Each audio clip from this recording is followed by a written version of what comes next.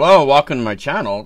Today's video is going to be a quick OpenSCAD video, and first let me apologize for when I say OpenSCAD. It's a bad habit. I know it's OpenSCAD, I think is the official pronunciation. And then two, let me say, if you're a FreeCAD fan, don't worry, I'll be back to FreeCAD. I love FreeCAD, but I also like OpenSCAD.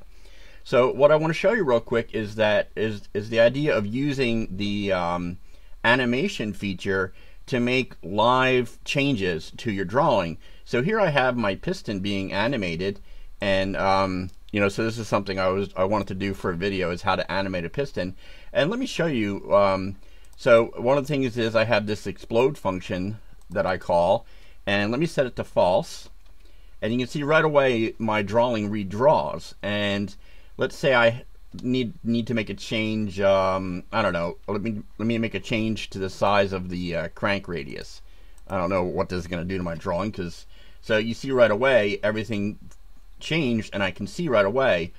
And the reason is because when you use animate, let me recenter this. Okay, so when you use animate, basically on every animation FreeCAD redraws the model, so you get a sort of a free auto update.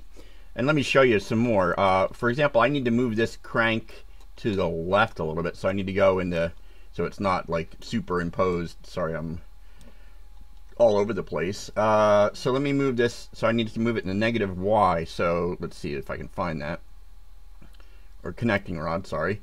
So I want to move this in the negative Y, so let me move it 4. Oh, too much. Oh, that was 40. So you can see it updated just right away. Now to do this, it's very simple. So you do lose one thing. For example, you lose. Let me see if I can get that window thing back. Let's see. Let me reset the view. Nope. So, but I hid my output window here. I'm not remembering how to get that back at the moment. Let's see. Edit, design. No. Yeah, forget this stuff. Hide editor, hide toolbars. Anyway, oh, hide console. I was going backward. So you do lose that because it's constantly cycling. But to turn off animation, you go into view and animate, and you can see then you get your console back. So if you need to see an error message or something, but basically you're going to get your errors quicker because it's not going to draw. Now it will. The other trade-off is that, as you're typing something, so say I was started typing translate, you may not get a full drawing, or you may get an error or whatever. So I have my explode function here. So if I change this to true, you can see right away it just updated it to explode. So that's it. It was just a quick tip. I really like doing this. I don't do it all the time, but I do it, maybe when I know most of my code is working and I just want to tweak things, like I tweaked that, I'll turn on the animation.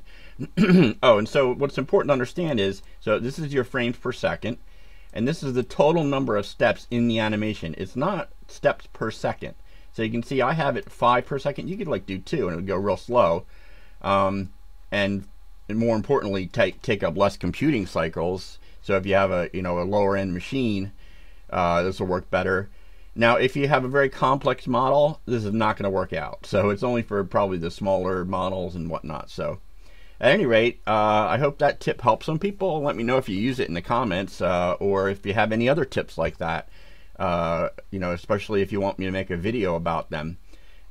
Make sure you subscribe. I do FreeCAD and some other stuff too. And click the alarm bell if you want to get a notice when I update videos. Thanks, and have a great day.